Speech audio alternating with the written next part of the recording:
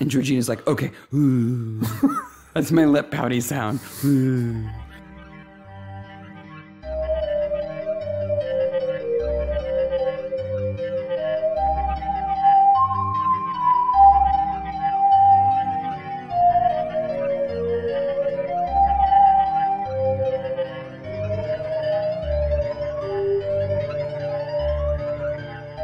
Hey, Maniacs. Hey, Maniacs. Welcome to Midsomer Maniacs. I'm Sarah. And I'm Mark. And this is episode 19, Tainted Fruit. This is also the time when you would say season 5, episode 1, but we'll get to that in a second. Yeah, we will. It is season 5, episode 1, but we'll get to the controversy. Just to begin with, Midsomer Maniacs is a podcast dedicated to ITV series Midsomer Murders. Each week, we dig into an episode of the show, including the murders, the mayhem, and the loonies, and everything else we love. We love the loonies. Just a warning at the beginning, if you let your kids watch the show, they should be fine to listen to the podcast, but if the show is too much for them, the podcast probably is also. This episode was filmed in October and November of 2000 and broadcast April-May 2001 with 9.8 million viewers. So I said it's season 5, episode 1. Tell us about the controversy. What happened is I trusted Wikipedia, and I realized this was a mistake. But on Wikipedia, this is actually season 4, episode 6, which is not the case. And the reason why I say it's not the case and that Wikipedia is wrong, because I asked people on the Facebook and the Twitter and the Instagrams, and I got lots of responses. But the best response I got was the ITV website lists this as season 5, episode 1. They make the show. Yeah. So they get to decide. They get to decide. So this is season 5, episode 1. I checked our box set. Yeah. So before the, advent of Netflix and stuff, we had these on DVD, and our box set does include this episode, but it doesn't even break them down into seasons.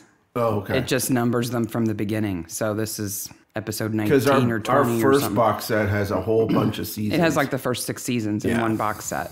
So it doesn't even tell us that, because I thought that would be definitive too. So this is what we're going with. If you want to argue any more with us, feel free. We're not going to change our mind. It's ITV. Matter. It doesn't matter. It's matter. the next one. Yep. Right? Did it air real close to season 4? The air date is in question. So I couldn't find an exact air date. So. Okay. Well, all right. It's a good one. Yep. They're all good. Tainted Fruit. This is one that, like several other episodes, has inspired lingo around our house. Yes. It's frequent that we say something like, they ripen by their own corruption. Whenever ripening or corruption is mentioned, it's usually followed by, they're ripened by their own corruption. Which in my mind, Barnaby said in an ominous way. But in reality, he goes, they ripen by their own corruption. Interesting. So what he's referring to, the tainted fruit in question, are meddlers. Meddlers! Medlars. Different from every episode prior to this. Yes. I would like to propose that this is a very literate episode. Okay. Because there is an overriding metaphor. You have to, here's an aside. I have a PhD in English. And 2 master's degrees in literature. 1, 2. I'm sorry. My brain is infected by this stuff, right? But in this episode, it really jumps out. So if you don't know anything about meddlers, which even people in the UK might not be familiar with meddlers, they are a fruit that grows on a tree. They were brought to Britain by the Romans. They were big in Rome and even in Greece. And they grow on trees, and they look a bit like a really dark brown apricot. Yeah, that's what I thought they were when I first saw them in the episode, like apricots. But there's a difference. Yes. On one end, there is a series of, because fruits grow from flowers, right? Yes. From the interior of a flower after it's pollinated. So on one end of the fruit, there are 5 or 6 kind of petally shapes that kind of flare out from the fruit. Okay.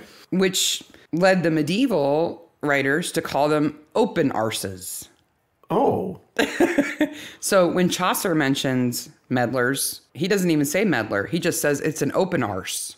And the audience would have known what he was talking about. Are we sure that he's not talking about open arses?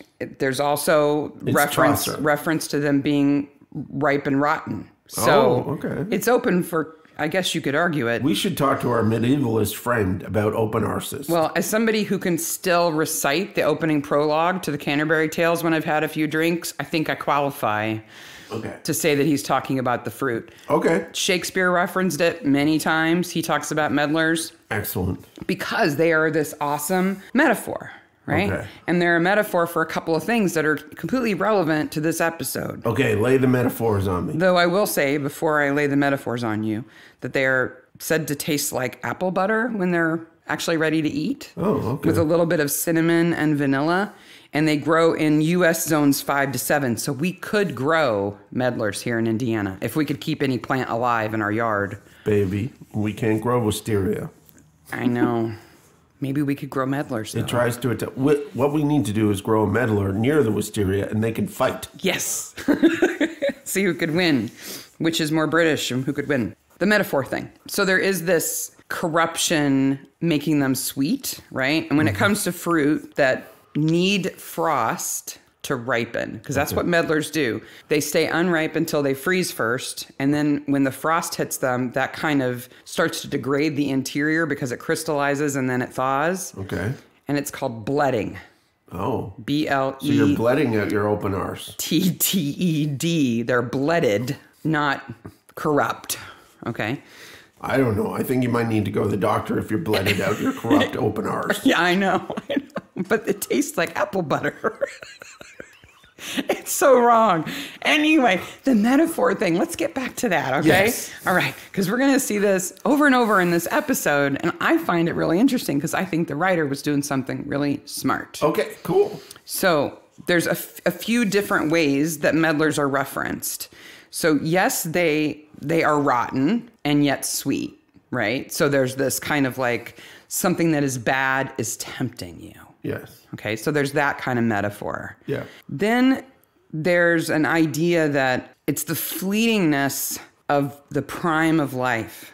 Okay. So you have to get old to get wise and actually be at your best. Oh, I can see that. But then you die. Yeah. Right? So there's just when you get it all going. Yeah. There's this fleeting period of your life where you are at peak. Yeah. And then you're done. So we've got characters who certainly rot. Yep. We've got characters who are tempted by things that are rotten but seemingly sweet. Yes. And we've got characters who are older and in their prime, be it ever so brief. The writers here were very smart. They used this one metaphor in several different ways. This is David Hoskins who wrote this. He's written a bunch of these episodes. He's at home sipping his tea going, finally, somebody noticed. Thanks for listening, Dave. Yeah. But it's clear throughout the whole story, even though meddlers are only mentioned a couple of times, either the ER meddler or the AR meddler, like you're being a meddler or here's a fruit called a meddler. Either way, that metaphor was in his mind the whole time he was writing this. Well, that's fantastic. So we'll see it pop up. So I kind of wanted to prime ourselves. That's great art. I like that. Okay, so let's talk cold opening. Okay, it's a dark and rainy night. I know. Neil's got a graveyard right outside his front door. He does. That's Why? kind of dark and stormy, isn't it? Especially when you're old and sick. I would be like, I need to move somewhere else. Right across the street into the graveyard, it turns out. It doesn't have holes in the roof. Now, the nurse, Sally Rickworth, is there to help him, which is nice. And Sherry and Hugo Balcom. Okay? And a car drives up, and it's Joan Farley. Right? Yeah. Like, we'll see this again and again. Person on deathbed, a bunch of people show up. Right. Right. To either talk to them about wills before they die or to say goodbye before they die. Yep.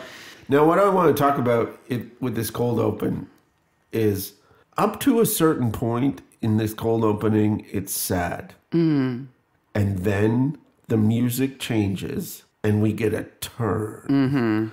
And I love how the writing, the acting, and the music all work together here. Because Joan is looking at Neil and we're looking at the back of her head and she's sad.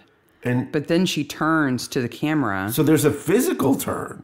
And she says, but I know who killed him. But the music changes there, and it makes it's chilling. I love how they do that. It's not quite a dun, dun, dun, but it's that kind of... They hit the commercial. Oh, boy. Something's gone down here that we don't know anything about. Come back, and Troy and Barnaby are off. One more note. Yeah. I was particularly impressed with the set dressers in Neil's bedroom, and I'm stumped as to how they would have created drips from the ceiling into those bowls during the whole scene. Because you see it dripping and you hear it dripping. So they definitely had some kind of rig that they must have lined up perfectly, moved bowls and buckets directly under wherever they had a leak going to catch it. It's really well done. So I bet you that rig is a PVC pipe with a little bit of water and a hole in through it.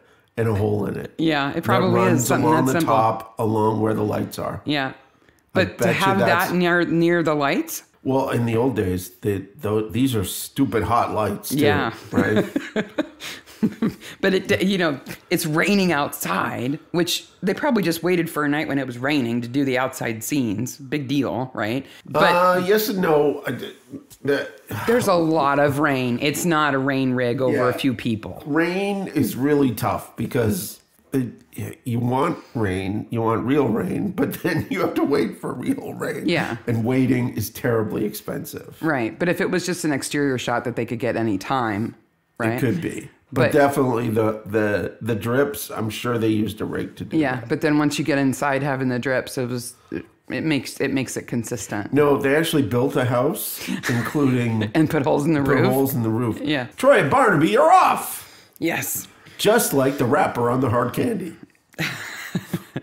I'm annoyed by the hard candy. Not because it's there. It's because they do it twice and they don't do it more.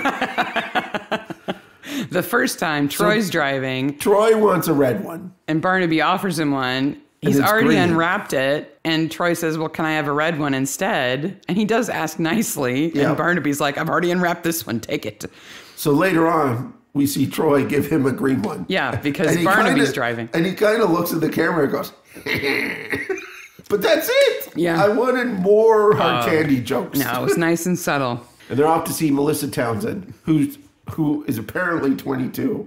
That actress is not 22. Well, don't forget, though, first we see Hugo on his bike. Yes. Hugo the botanist. And his wife, Sherry, watering her plants. Because they have to be in nearly every scene because they are the village busybodies. They are. They're involved in everything. They are, but they're nice people. They are, but they're everywhere.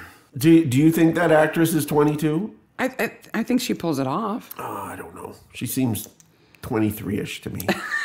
23 and a quarter. I think she's fine. So she owns the property where the old man died. Because her dad has given it to her to teach her responsibility. And so Melissa Townsend. But before we get to the house, Troy almost kills Freddie. Yes, Freddie. So Troy runs... Bentine Brown. Frederick Bentine Brown off the road. Or Freddie. He's got a compound name, so you know he's important. He has an ascot and a fast car, so you know he's important. He's got a Porsche. He's got an attitude, so you know he's important. He's at least self-important. And he gets out of that car and he is going to rip them a new one. Until Barnaby does one of his things. And he's like, oh, you're police. Well, who can I complain to? How about you just drive more carefully? And what I love, and in the bizarre world that is my brain, I sometimes do things like, I'm going to write a book about leadership based on Barnaby. He's a great boss. He is a great boss. He doesn't threaten him. No, and he sticks up for Troy until Freddie leaves. That's right. And then he gives Troy the business. Right. He's not rude to Freddie. Nope. He's matter of fact. So Frederick Bentine Brown is played by Miles Richardson. Mm-hmm. And I thought, I've never seen him anywhere. This is like a one-part bit. Maybe he's a stage actor, whatever. He's tall. His dad is Ian Richardson. That name's familiar. He is the lead in the British version of House of Cards. Yeah. As soon as you see him, you go, that's where he gets his nose. Oh, okay. Right? Yeah. He looks a lot like his dad. His dad was also in Dark City. Oh, okay. He's one of the guys in the black leather that controls how the world works. Yeah. If you've ever seen Dark City. He It's almost, a good movie. You should he almost see it. looks like like a Hellraiser character Yeah. almost. But the interesting thing about Miles is that he has a friend, David Seckham, Okay. who's a director. Okay. And they must be really close friends because David Seckham is known for making short films. Okay. And Miles is in every single one of them. They're buddies. A long series of them Yeah, they're buddies. with very interesting subjects. Okay. Would you like to know? Lay it on me. Just the titles. Okay. Proctologist. Proctologist. Proctologist 2. The bitter end. A visit to the chaplain. The chaplain, too. And more. It was the proctologist. And well, at first I saw Proctologist 2. And I was like, okay, is this artsy and there's no one? Oh, no, there's a one. He's in 2 movies called Proctologist that have something to do with balloon animals. I'm not going to go into the details. Excellent. But he's done some really funny work. Like, he's sure. very funny. He's not funny in this, Yes. but he's definitely comedic. Okay. That's Miles Richardson. Okay. Or Freddie Benteen Brown. So they get to the house, and Melissa has received some notes. Blackmail, or no, they're threatening letters, right? With the old cutting the letters out of the newspaper and then gluing them to the page composition.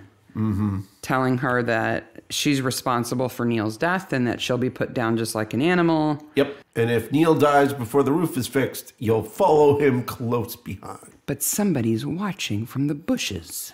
We're never... this annoys me. It's got to be the killer because the black gloves are there. Which killer? Georgina. Georgina has no reason to be attacking her at this point in time. I know, but who is it then? I think it's Joan, but it's stupid that it's Joan, so they dropped it. Okay, somebody has killer cam there, but isn't a killer? The entire thing is absurd. Absurd. You know who's absurd? Melissa. Do you want to slap her or do you want to punch her? There's no other response. Okay, I knew she was annoying in this episode, but having to watch it slowly and take notes, I was like, oh, As a I parent, hate her. as a parent who has never struck a child, I want to hit her for how she treats her dad. That's just bullshitese for I'm a tightwad. Who gives her an allowance and, I would gladly take her allowance. estates to manage, and Yeah. she doesn't have a job. She doesn't take anything seriously. And then just totally rips on her father in front of people. Yeah, it's just right out. Right out. If her father has an Italian girlfriend, there's no problem with that. Let him. Maybe he enjoys spending time with her. She's so snooty. Archie Townsend, her dad, is played by Terrence Harvey, who you might have recognized because he is the lead protagonist in From Hell. He's Benjamin Kidney. From Hell is the 2001 movie that has Johnny Depp in it. It's about Jack the Ripper, and Benjamin Kidney, the character that he plays, is the lead of like the police secret agent special that's right. office who's like hiding who's actually doing the killings. That's a character not in the comic. But He's yeah. a very bad dude in that movie. Yeah. In this, he's a kind dad who sees exactly who his daughter is. He's a little unobservant, and we'll go into that, but... Yes, but he's under no illusion who his daughter is. No, he's not. Right. And he comes when the telephone rings, all the way from the house. backyard. Yeah. So we know now where Freddie was going in such a hurry, right? He was off to Sally's to propose to her. Yes. Sally, the council nurse, the visiting home health nurse, who is not a killer. No, she's not. But she gets framed 10 times for Tuesday. She does by everybody. Everybody wants to frame her. And that's one of the turns of the episode is supposedly this event, this series of events has turned Sally into a conniving person. A series of events, including Melissa having an affair with her husband, Yeah. divorcing her husband. Mark, who we never see. No, we don't need to. He's Nope. long gone, Nope. right? Freddie proposing to her multiple times. All this stuff is, and then, of course, all the framing. is slowly breaking her down, right? From this upright person into this not so upright person. But I'm a Midsomer Maniac. So this entire scene is about one line to me. And that is? I have to be in Geneva for supper. So. Why? Because it gets under your skin that Europeans can go from one country to another in an afternoon and we can't? Yes. But I'm wondering what time it is. Okay. Okay. Because they go over to see what's her name in the morning, I'm assuming. Melissa. So they met up in the Nick. Though she's got a glass of wine. They met up at the Nick and then went over to Melissa's. Now, she has a glass of wine at her house. So I would assume it's afternoon. So it's afternoon. Okay. So then some time has passed. They have a tea. They have, Hugo goes by the house and sees the tarp. Things happen. Okay. So let's say 3 o'clock. Okay. If I'm in England, in Oxfordshire, at 3 o'clock, it's probably 5 or 6 in Geneva. Okay. Now, Freddie has to get to the airport. Okay. If he doesn't have a helicopter. Even if he has a helicopter, to get to Gatwick or to get to Heathrow, it's probably going to take him an hour. So it's 4 o'clock now. Unless he has a private airplane somewhere, a private jet. Even then. He's very rich. So then, let's say he drives 40 minutes to his private airfield. Okay, it's not in town. Malum, by the way, is the name of the town. It's said once in the episode. Yeah. So now it's getting 7 or 8-ish in Switzerland. He is not going to make supper.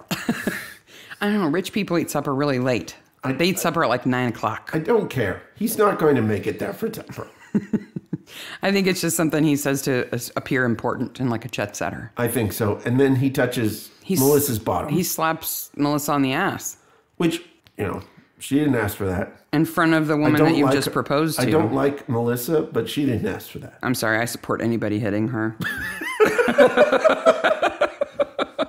If that makes me a meddler, okay, I'm rotten. That's fine. Melissa tells her not to go to the tennis club which means she's definitely going. No. Sally tells Melissa not to go. Yeah, sorry. Sally tells Melissa not to go, which just guarantees that she's gonna go. And they have a fight about it. Fine. Whatever. And then she acts 18. Well, she acts 12. Yeah. Right. And then Joan's breaking into the vet to steal the medicine. I remembered at this point that Georgina is the killer. Which I was confused at this point because Georgina would have a key to the vet's office. She's married to the vet. Which she clearly obviously does because later on she steals the stuff from the vet's office. She steals the same medications and syringes, right? So I have this note of, why is Georgina breaking into her place in which she probably has a key? Because, Mark, it's not Georgina, it's Joan. That's right. You're wrong again. You just remembered it wrong. That's okay. Speaking of snobby people that you want to hit, Georgina and Rafe. Yeah. He's so nice. He's the village vet. He's very kind. He doesn't even take payment from that one man. He shows kindness in that scene. He's genuinely nice. The dog that hates Troy likes Rafe. Yeah. But his wife? Whew. How could he marry her? I don't understand how he married her. She is so awful.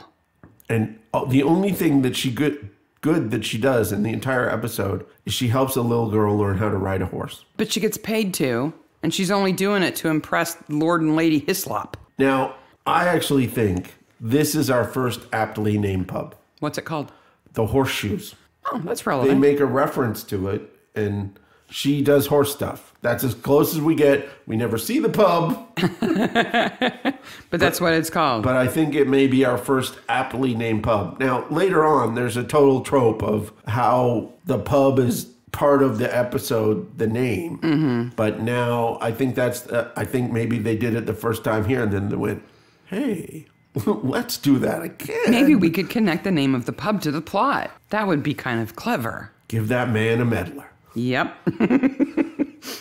Georgina Canning is played by Eleanor David. The interesting thing that she's done in her past is she played the wife in Pink Floyd's The Wall. She played Bob Geldof's wife. He played Pink. Yes, the rock musician. Yeah, and Rafe Canning is played by John McGlynn, who is the second vet's assistant in All Creatures Great and Small. So he's like the second biggest character in 3 seasons of All Creatures Great and Small. I knew I recognized him from somewhere. That's where you know him from. Oh. So it's a tennis do. Social clubs are a bad idea in Midsomer. They are very bad. And especially when you can't afford a parking lot. Yeah, what is up with that? These people are so uppity and fancy and self-important, and they park in the grass. Yeah. Not even in gravel, like pebble gravel, like Nope. like a proper house would have. No, it's just park in the grass. Wherever. This do has a character in it that I totally don't know why he's there. Derek, the pig farmer. Derek, the pig farmer. He's there to be Adam's pawn. He is, and it shows characterization of Adam, and it shows characterization of Georgina, but That's his purpose. I almost would have rather had a scene where Joan was saying, well, I was up at Melissa's house today in the bushes creeping around with black gloves on, rather than Derek. But I think it shows that Adam will pretty much get up to anything if it causes trouble because he enjoys it. Even something as crazy as convincing Derek that Georgina is interested in him. He totally gets off on manipulating people. Absolutely. He's played by Adrian Rollins, who is... Derek is? Adam is. Adam is, okay. Who's also in Echoes of the Dead in 2011. He's in another Midsomer. He's probably best known because he plays James Potter in the Harry Potter movies. Yes. He's Harry's dad. He's Harry's dad. Yeah. And his picture in IMDb is quite rugged and good looking. Yes. And Liz, his wife, who's also there at the party. Who, at first I was like, is that his wife or his girlfriend or his sister? I couldn't remember their relationship. And for a while you don't know. And then it's like, oh yeah, it's his wife. Especially because when he sees Melissa, he kisses her on the lips. Yeah. Which makes you think, wait a minute. I thought that he was married to that lady. Anyway, but then you come to understand that that's just that these people are creeps to each other, right? Yes. So Liz Keane is played by Sarah Mare Thomas, and she's been in lots of stuff. But the one that really got me is she was in this show from 83 to 85 called Behind the Bike Sheds. Behind the Bike Sheds. Yes. This is the beginning of a joke. Oh, boy. It gets interesting. It's this kind of slapstick teenage kids show about a bunch of misfit kids at a private school that are always acting goofy. It's kind of like Saved by the Bell. Okay. Okay. But UK. Yes. But the character she plays is called Trolley Molly. Trolley Molly. She's a lunch lady. Okay. Okay. Who always pushes a cart around. Okay. But the weirdest thing about this show that relates to her character is that in the boiler room of this school, there is a former student named Fanshawe. Okay. Who was damaged by radioactivity. Okay. From the food. Okay. He's played by a puppet that is hideous. Okay? There will be pictures of the show. No, wait a minute. It gets better. Okay. He lives in the boiler room because he's so hideous now, and he doesn't age because he's so radioactively damaged, and he spends his time worshiping a school lunch. I cannot make this stuff up. So Melissa shows up and everything stops. Oh, because it's a show as soon as she walks in, right? Which is exactly what she wants. Yes. So she orders red wine, which first of all, the red wine in those glasses. No, it's a little too transparent. It's way too transparent. It may be a rosé at most. Yeah. Or And watery Joan grape just juice. throws it on her dress. Now, I don't like Melissa. No. I'm not ready to get to the point of hitting her, but I don't like Melissa. But I think she handles this well. She does the best thing she could do. Yeah, she takes it off, which shocks everybody. Demands throws that it at Joan cleans it. and says, "Have it laundered." Yes. And then walks out. And takes Adam's jacket and Adam's leaves. magical jacket. Hey, it hides her slip. Did you know Adam had a magical jacket? No, it's magical? It only covers her butt here, but by the time she gets to Sally's house when she's drunk with Georgina, it's down to the ground. Oh, it becomes a trench coat? Yes. Impressive. It is impressive. I didn't notice that. And that's the other thing that I like about Melissa is she does go to Sally's house to probably apologize. And say, tries to save her from being framed by Georgina. now, then she uses it as blackmail. True. So Almost there, but she's rotten. She's rotten. She's not rotten. She's rotten. yeah. She's fully blooded. Sherry and Hugo are in their chairs and they hear the accident. Is it wrong that I saw them and I thought, that's us? Sitting in their chairs. Oh my God. I'm not Hugo. Oh, I can't be Hugo. I'm not ready to be Hugo yet.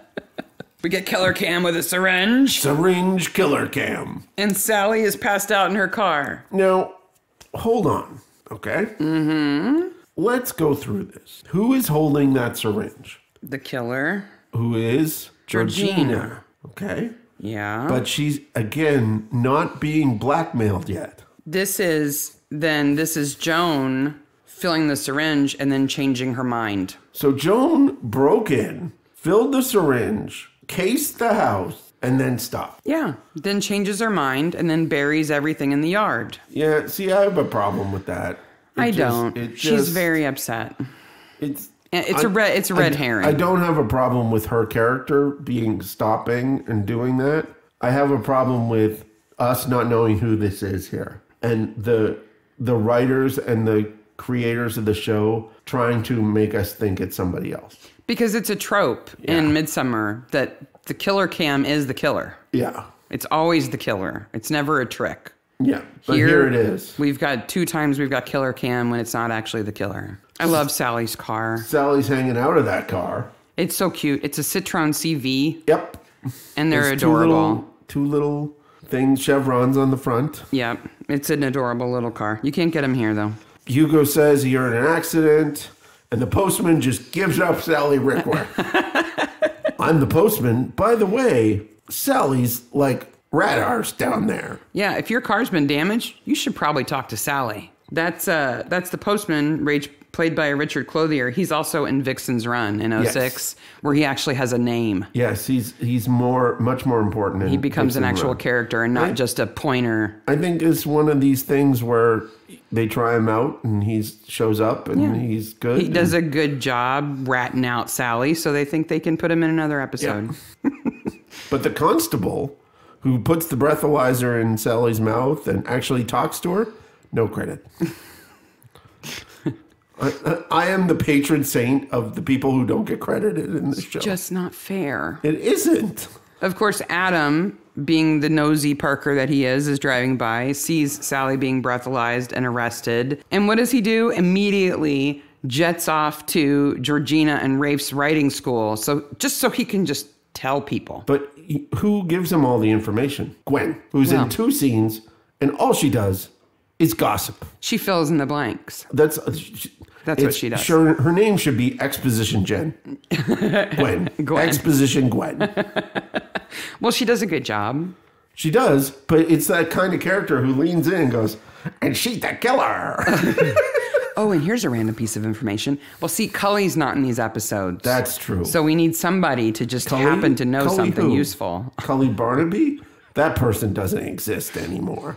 Georgina is talking to Lord and Lady Hislop and teaching their daughter to ride. I got curious about Lord Hislop. Okay. Because it sounded like a familiar name. So I looked up to see if there was really a Lord Hislop. Yes. There was. Okay. But the lad... Was he a puppet in the basement too? No, he was not a radioactive puppet.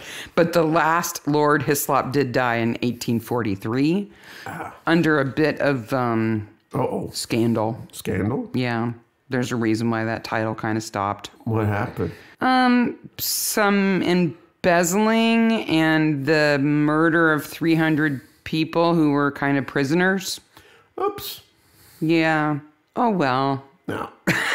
It's British aristocracy in the 19th century. Yeah. If they weren't causing problems at home, they were causing problems in the colony. Right. But it was nice that the writers could grab a hold of a name that would sound realistic but not offend anybody. So Georgina has no moral compass here. She's like, oh, poor Sally. And then Lady Hislop's like, I hate drunk drivers.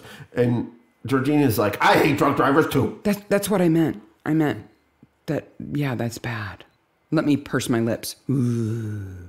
I wish you could hear the puckering. Ooh. Please ensure this cabinet is locked.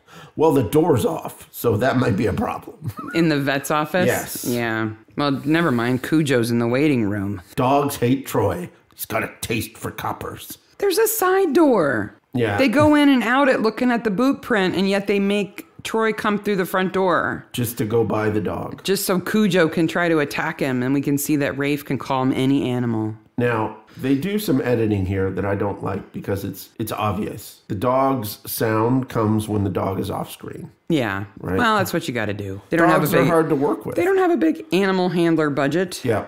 They get to check out the boot print. Ooh, boot print. Call the crime scene guys and get a cast. If only we had a fax machine. They have a special fax just for boot prints. Boot fax. Boot fax. Archie is learning Italian while his daughter is killed. Yeah. And he's saying, La bella ragazza, which means the beautiful girl. Ah, okay. I didn't know what he said in Italian here. She doesn't die here. This is where the phone rings. Now, his phone is interesting. Couple of things. First, everybody in this episode has landlines in the first half and cell phones in the second half. Yes, except Adam. Yes. He has a cell phone in the first half. Also, he has his phone hooked up that it rings a bell outside. Mm-hmm. That's weird. I think it's smart. I think he it's could just smart, get a too. cordless phone. They He do does exist. have a cordless phone. It is a cordless phone. I think it's clever. But Back of course, in the days when we had cordless phones. he cares enough to make sure that he's got an extra ringer for his phone, Yeah. but not enough to make sure that he can hear his daughter dying on the other side of a wall. No. So Joan admits to throwing the wine. She's taking care of her invalid husband. Clive. Now, this is obviously to make Joan sympathetic. Mm-hmm. But Clive has the easiest acting job ever. See, I think his job's really difficult. No, I don't think so at all. He has to sit kind of still, not completely still. He's not corpse acting, right? No. He has to make his mouth droop on one side. He's had a stroke, but he can't overdo it and make it funny. Okay. It's subtle and it's consistent. Every time you see him, he looks exactly the same. Midsomer people, I'm talking to you. If you need somebody to do this, I'll do this. If you're paying, Yeah. if it's a paying gig, you'll pretend to have had a stroke. No, even if they put me on the show, I'll get over there. I couldn't find a credit for Clive either, could you? No, Clive has no credit either. Maybe he's consistent because they just went to a nursing home and grabbed somebody. No. Is that one of those comments you're going to edit I out? think Clive is fine. No. He's convincing and consistent, okay? That's all I'm saying. And Joan is a saint. Absolutely. She can't leave him alone. She's taking care of him. She clearly still loves him. And she loves other people. She's not related to Neil. No. And yet her heart is broken. Well, she says later on He's that my family. He's my family. Because that's how she thinks of all the people that she cares about. Okay. Right? We're still unsure why these people care about Neil. He might be a nice guy. No, he was an old bastard. He wouldn't let anybody in the house, remember? Oh, that's right. Not even repairmen. Whatever. Maybe he was nice to her. Maybe Melissa's right. Maybe Melissa purposely let Now him she's die. got a vacancy. Now you have this picture of Melissa, spelunking down the side of the house, drilling holes in the roof. Get pneumonia, Neil. I hate you. So Syringe Cam is back. Yes, now this is genuine killer cam, not fakety fake killer cam. So we see Syringe. We see it back up from the gate. Even though her father is learning Italian, he's got his headphones on, he would clearly orient to the movement. He's looking at his book too, and he walks around, turns his back. I'm sorry, he would see her. What I don't understand is why Georgina dresses in all black to kill somebody during the day. Yes. That's interesting. Stealthy ninja outfit that would call her out anywhere. Like if somebody was looking like heavy coat. When Melissa's there in a bikini, it's clearly warm. Okay, so Georgina also has a magic ability, which is creep. Because anyone would hear you creeping up on them. She has super stealth? Yeah. I think Melissa's supposed to be dozing. Even if she is dozing, she still has a whole jug of orange juice to drink. I think she would sense a shadow over her. I'm a Midsomer Maniac. This is a theme running in this show. You don't have to justify your craziness. It's okay with us. The orange juice. Which is on a tray at her feet in the grass. If you're normal and you didn't notice it. No. It's past her feet. There is no way that she could sit up in that chaise lounge and reach the orange juice. she would have to get up. Now, it's on the ground. So she purposely, because there is no help in this house. No. She purposely put it on the ground out of reach. That's why she hasn't drank any of it. Then why did she bring it out? She's too lazy to reach for it, so, Second of all, I'm going to say this. Her bikini top looks like a bra, not a bikini top. Oh, I think it does. No, it's got like cup things. Yeah, that's because she's kind of flat-chested and it's supposed to make her look like she has boobs. Okay. That's what they do. Anyway, she's got a liver full of phenobarbital or whatever it is now. Full syringe. She does a good job falling over her chaise lounge. She does an awesome fall. Her legs go all akimbo. Her legs go all akimbo, and later on, she does a great dead body with those legs akimbo. And I was like, dead body acting right there. And then Adam comes along. Yeah. Yeah, that's unfair, right? Because Lucy Punch, who plays Melissa, really deserves great dead body acting here. Unfortunately, she's in an episode where Adam dies. Yeah. It's not fair to her, but that's the way it is. She does a great job. And we've seen that actress in lots of other things. Yeah. She's in Hexed and Vexed. Yeah. She's also in a lot of Doc Martens, too. Yeah, and she's a great actress. Mm-hmm. And she does a great fall there, and it's clearly her, and she doesn't break her own neck. She's falling on soft grass and orange juice. Yep. The WI does flower arranging, and it doesn't matter. On to the next scene. Yep, so she's dead. Anyway. The tennis players arrive. Well, we do get Gwen wheeling in from the side. By the way, I know some stuff. And then wheeling back out again, right? And Adam is just so horrible. By the way, I'm going to mention swinger parties. Yeah. Like, and let me see if I can get Georgina and Derek together. Wouldn't that be funny to watch? Ha, ha, ha. In front of Rafe, who is Georgina's husband. It's just...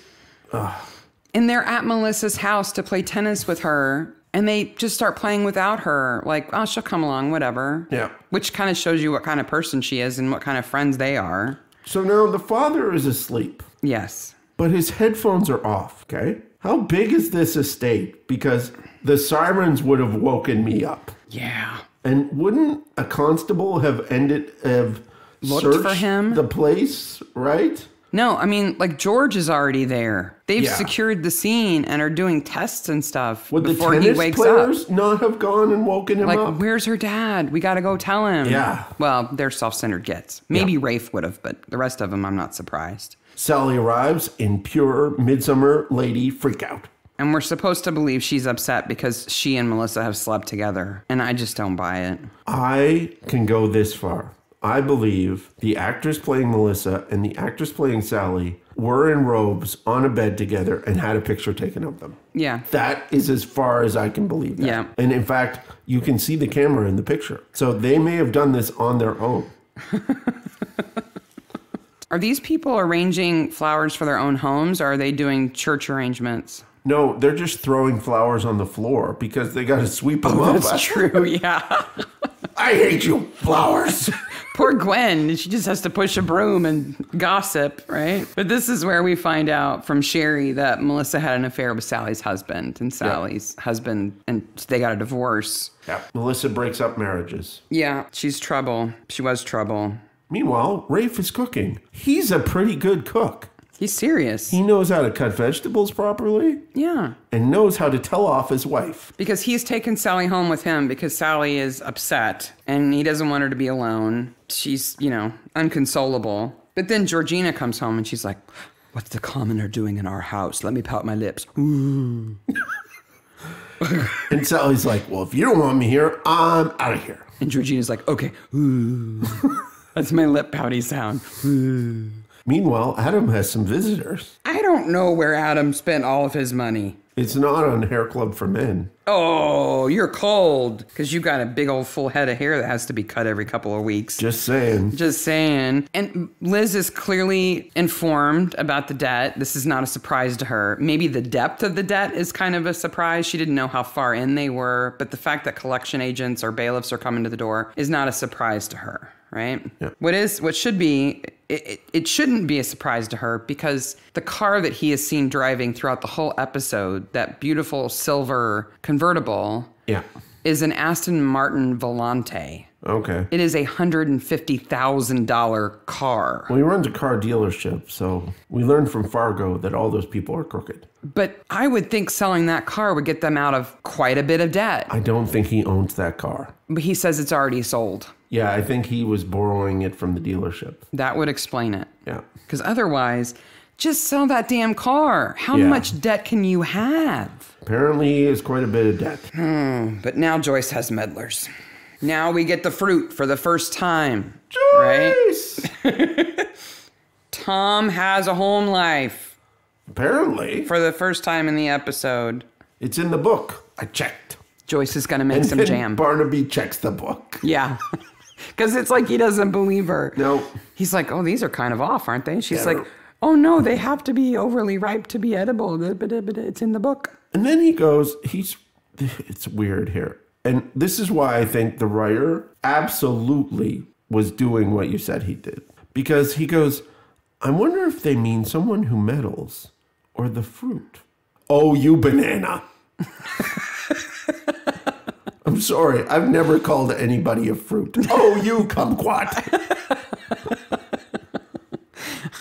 I just wonder why Joyce asked Tom to get Sherry's apple jelly recipe and then made Medlar jelly instead.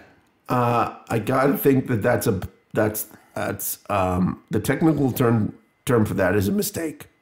You think so? Yes. You think he was supposed to ask for a Medlar jelly recipe? Yes.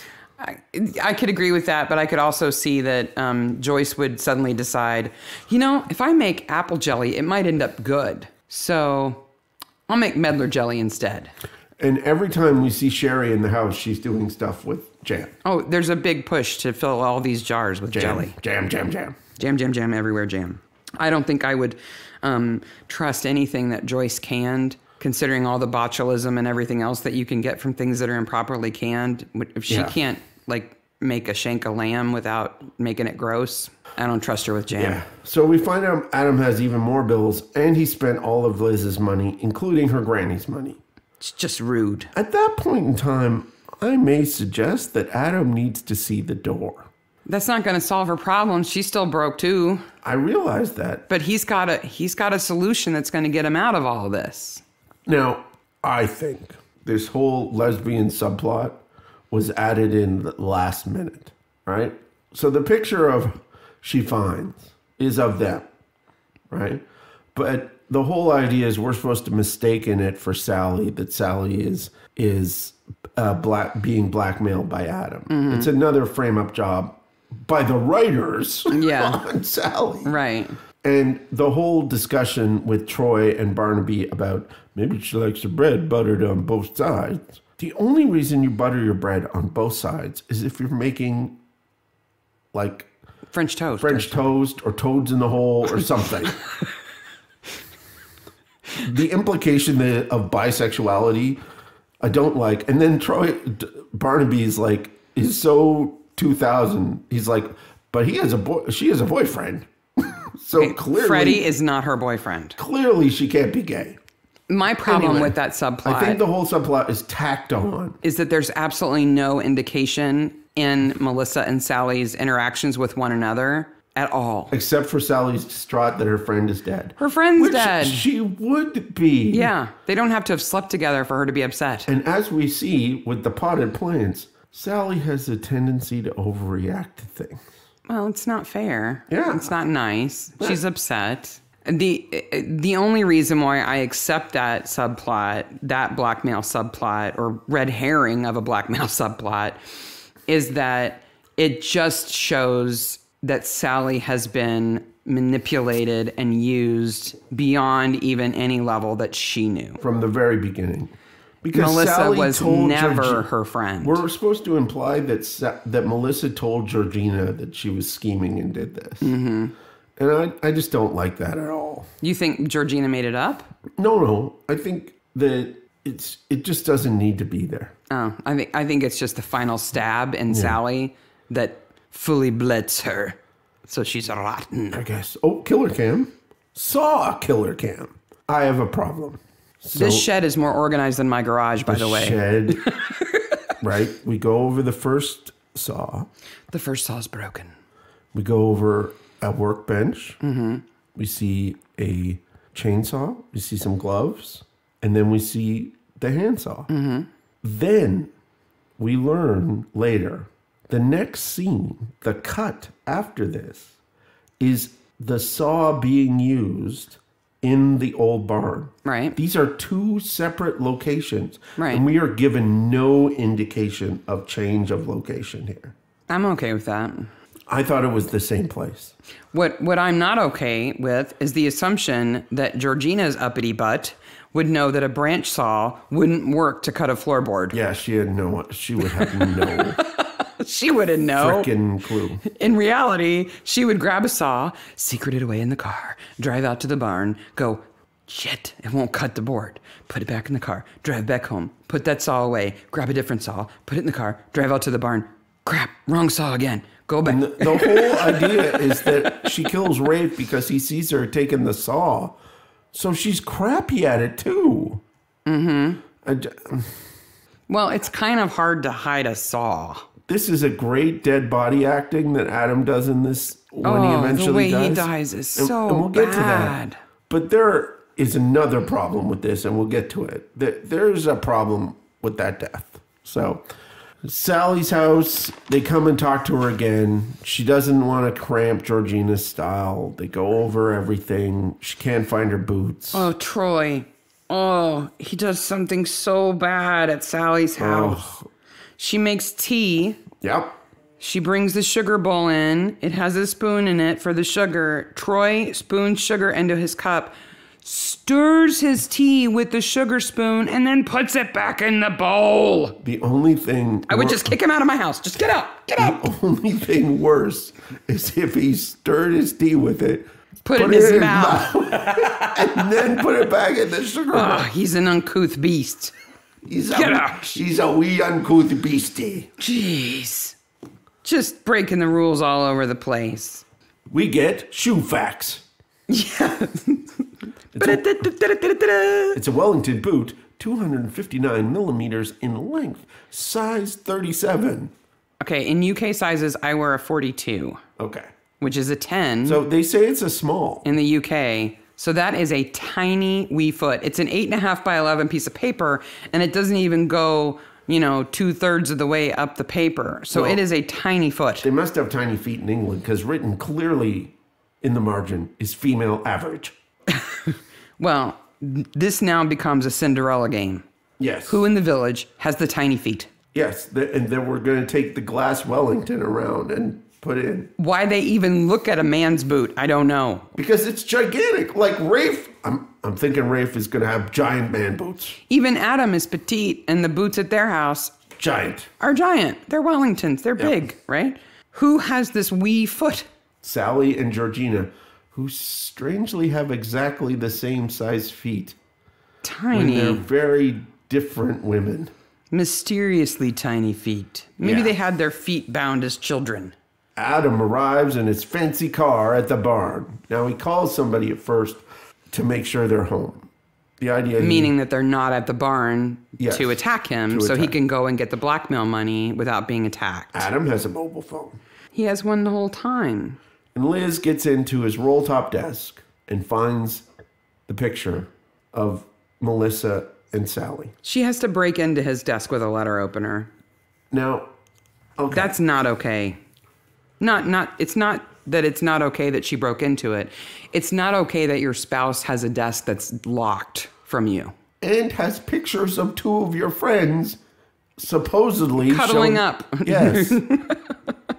There's a lot wrong with that desk. Liz is a very tolerant woman.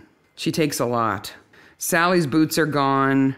They were supposed to be in the trunk of her car, which makes complete sense for a regional nurse that she would need some Wellingtons in case she's at a farm or something like that, but they're not there. And then Tom and Troy are in Sally's house, and Liz comes and bangs on the door. Bang, bang, bang, bang, because she's looking for Adam. She sees Tom and Troy are there. She's like, never mind. So, La, la, la. in my mind, this is now the episode of The Village of Bad Door Behavior. That's Because consistent in almost every Midsummer. The right? bailiffs If are you're bad having at the sex, door. leave the front door open. The bailiffs are bad at the door. bailiffs are bad at the door. Sally throws the plants at the door. and Liz knocks on the door as if she's trying to knock through it. Because she's desperately looking for her husband. She probably assumes that he's got debt collectors who would hurt him. So Freddie and Georgina have a stupid little scene, and I am obsessed with Freddie's canine teeth because they are not where they should be. His bottom canines are way out in front of his other teeth. He's got like bottom fangs, right? I'm like, dude, you should get that fixed. If you're like some richy fancy guy, but you know what? They just don't do that in the UK. I guess. You would never in the US, and maybe it's just because we're so vain, it's just different values. In the US, if you were as wealthy as he is supposed to be, your teeth would be not only be straight, they would be veneered. They would be so pearly white that they would blind people when you smiled. So along with the barn being confusing as to what barn we're in, the saw barn or the not saw barn, there's a couple, if you're not watching closely here, it looks like Troy and Barnaby kind of go to a round of houses over and over and over again on the same day. It's like the longest day, and it's not the same day. They do change clothes, but there's no sense of the next day. Yeah, there's no later that night, the next morning. And to me, that's a problem with editing. They don't really show passage of time, except for the wine glasses at the tennis do. You know what else is a problem with editing?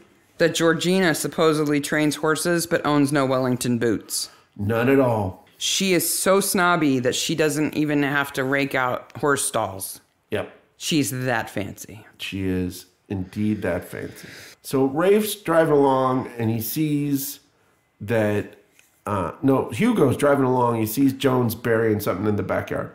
Joan, why did you not do this at night? Or at least in the backyard, not on the side yard. Yeah, where everybody can see. And Hugo uses a word here. Mem Sahib. Yes. Which means a married white or upper class woman. Who is often used as a respectful form of address by non-whites.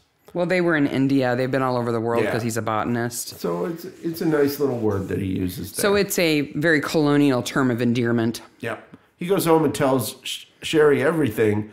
And though you characterized me as Hugo before, I may have said bizarre machinations of this village in my real life. You've used that in conversations? Maybe. Liz wanted children. They couldn't have any, right? Well, she knows Adam is dead because she can feel it. Hugo is out looking at orchids. Well, he's already delivered his jam jars and sussed out Joan's lying. So why not?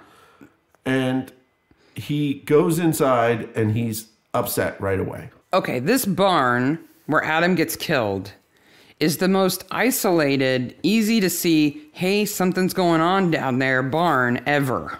So this is a farming thing. Okay. There's nothing around it. So if you wanted a secret drop-off place, it's just too obvious. Wouldn't you pick someplace else? It's a good place for a barn. Yeah. A bad place for a secret drop-off. Yeah. See, they have barns like that out in the middle of nowhere because you put all the hay in it to feed the animals that are out there.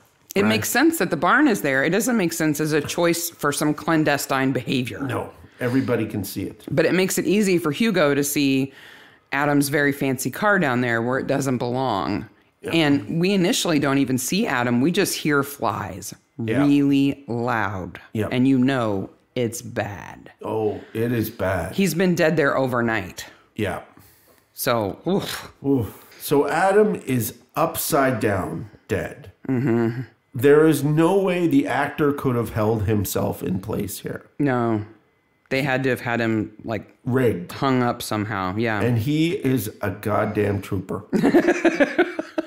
Adam does the best dead body situation. Not only is he upside down, feet in the air, over a plow, but he's got a prosthetic on his forehead that makes it look like the plow blade has come clear through his head, out the front, almost slicing his head in half. He is a trooper.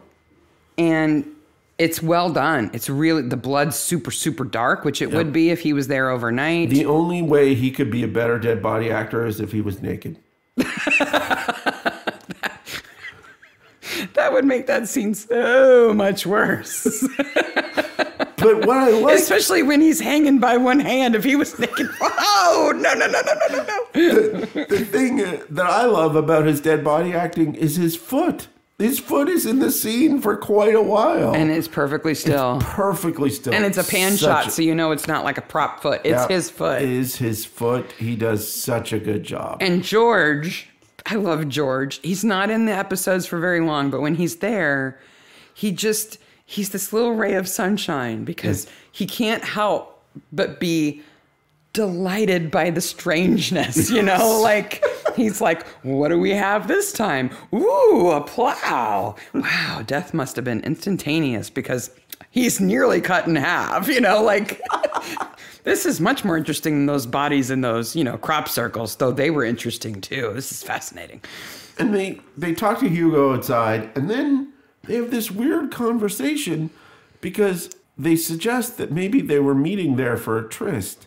Clearly, those floorboards were cut. Yes, but that doesn't mean that they weren't meeting there for a tryst, but being set up to die. And then Troy goes, straw's overrated. It's prickly. Yeah. What barns have you been in, Troy? And Barnaby's like, I don't want to know, Nope. okay? I don't want to know. So Liz might have killed him, so they go back and talk to Liz. And she gives one of the great lines of the episode, and she must have had to practice this. The legions of debtors, cuckolded husbands, and cheated lovers. Yeah. That's a great line. That's the situation that she's in. Yep. I've been a fool. She gives up the picture, and now Tom has a cell phone. He didn't want to use it before. I guess not. You're so critical. I guess. Let's go see Rafe behind the slowest moving vehicle ever. Well, Tom calls Rafe, who answers, and he says, you're at home. Stay there. I'm on my way. I'm coming over He's worried right now. because Rafe had talked to Hugo and took off. Right. So clearly something that Hugo said set Rafe off.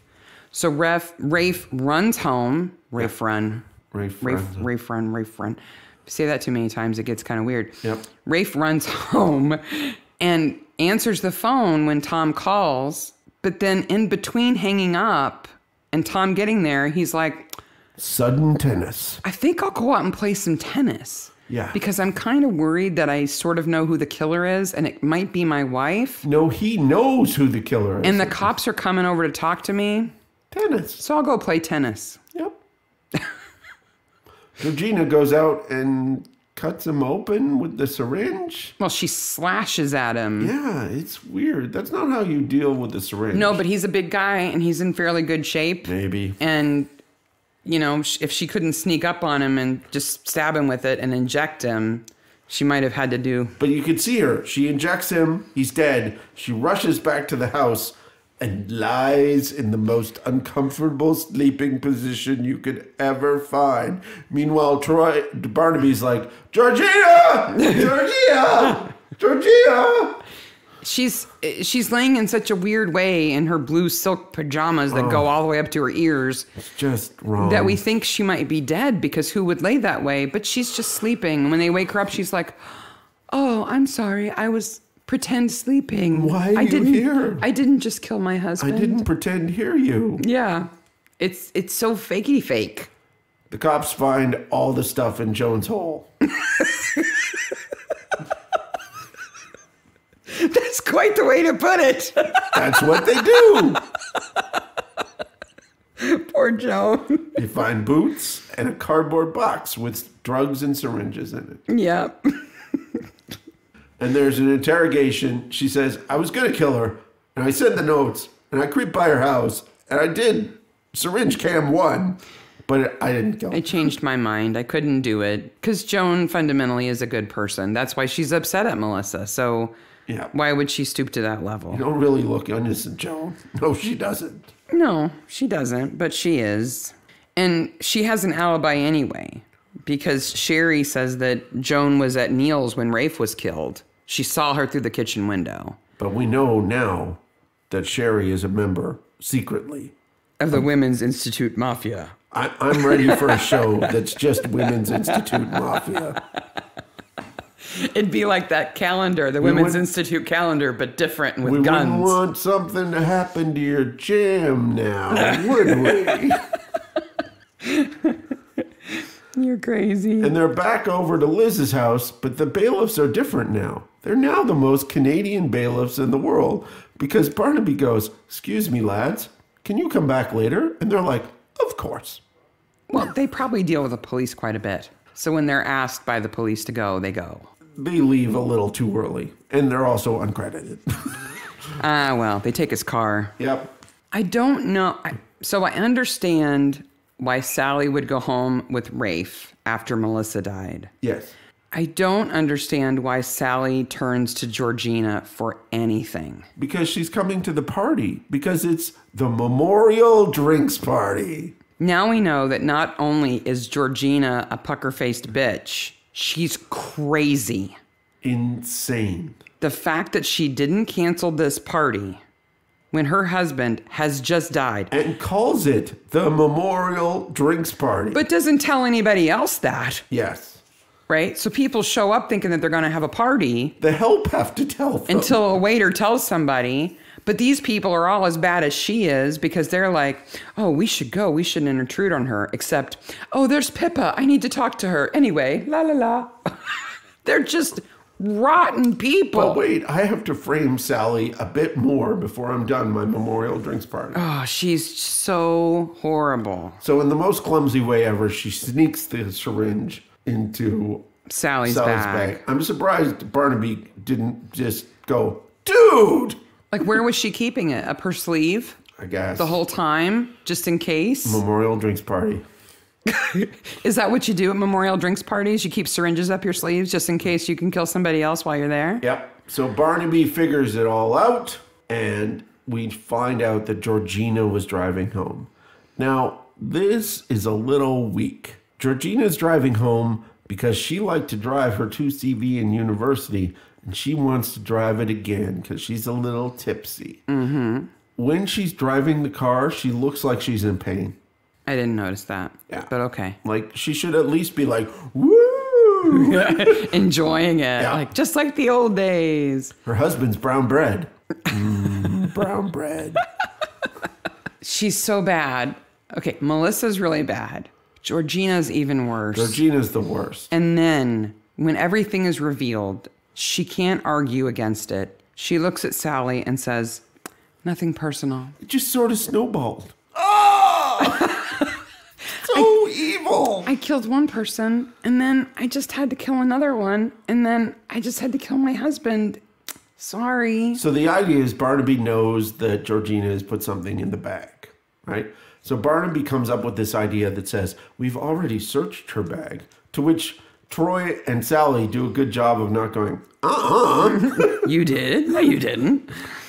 And he goes over to the bag and opens the bag and touches the evidence.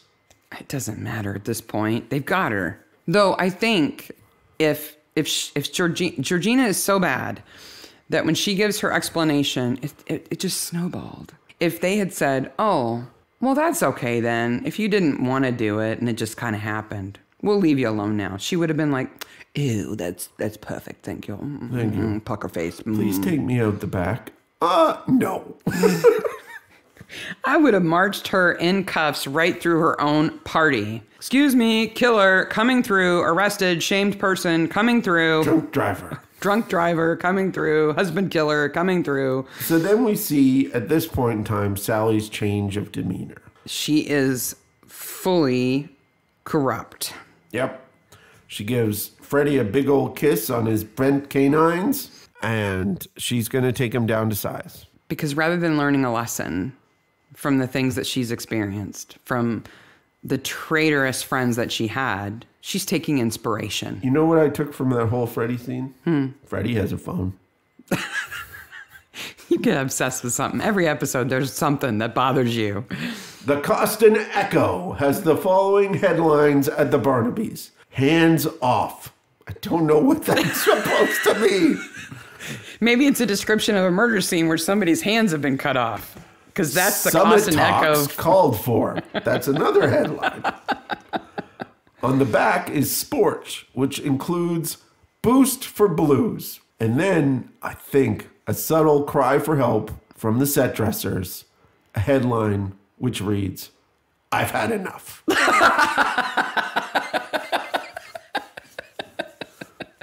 You know who else has had enough? Tom of that jelly, but there's lots more. We should use it for special occasions. We don't have to. I have 24 jars.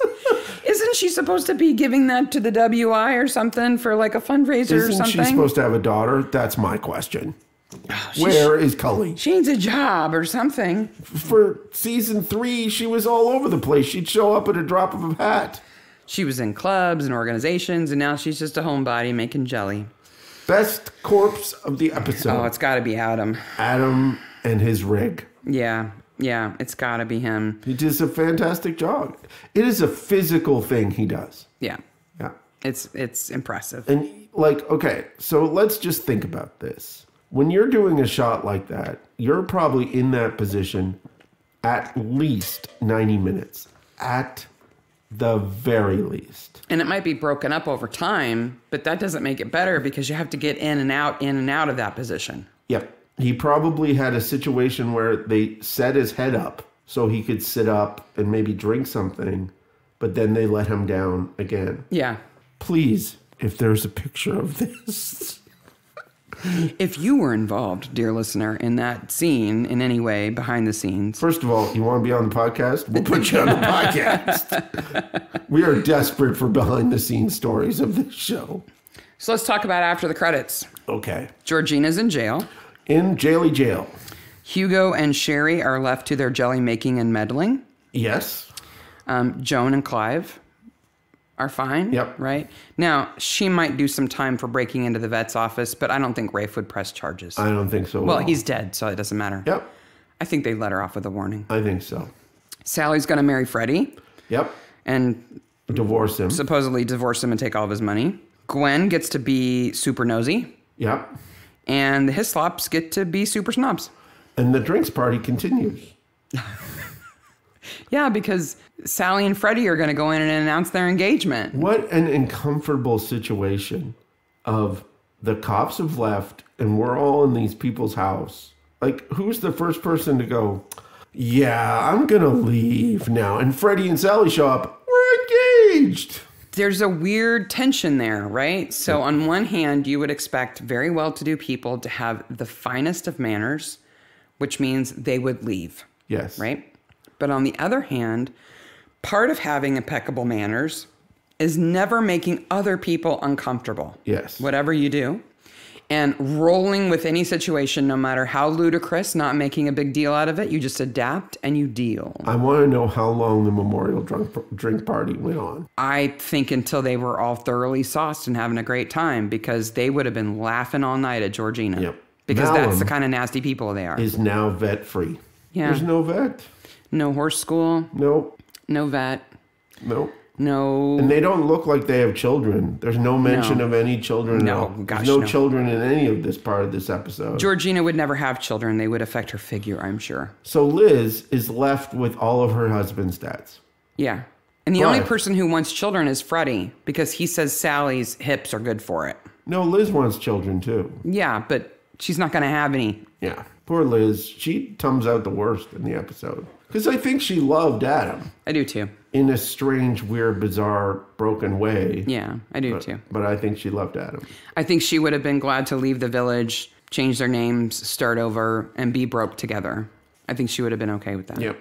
Midsomer Maniacs is on Instagram at Midsomer Maniacs and is at Twitter at Midsomer Maniacs. And we're on the Facebook group and the Acorn group and on the Reddit group as well. So if you're looking for us, please try to find us. You could look in Joan's hole. Maybe you'll find us there.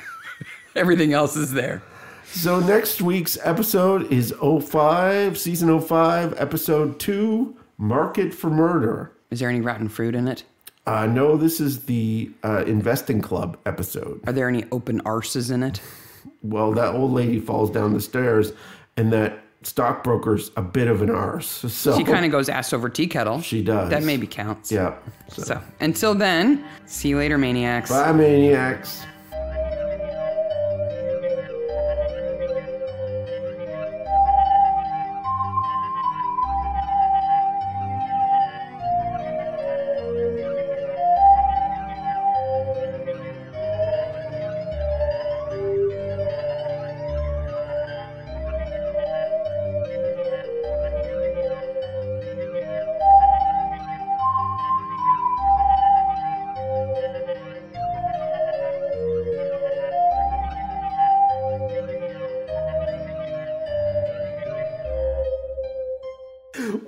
was that writer's meeting? I don't know. Okay, he's radioactive, and he's immortal, and he worships a lunch. Oh, and a puppet. Because then we don't have to do any kind of special makeup on a kid. Okay, Adam, I don't think this is a good job for you anymore. She spent 3 years playing Trolley Molly in that show. Playing Trolley Molly. Yeah. And Fanshawe worships the food that she makes. Wow. Even though he's radioactive. Wait till you see the puppet. You don't even know. Wow, it's terrifyingly hideous. I can't wait. It'll be in the show notes. But it still has its little private school uniform with stripy tie and everything. Of course it does.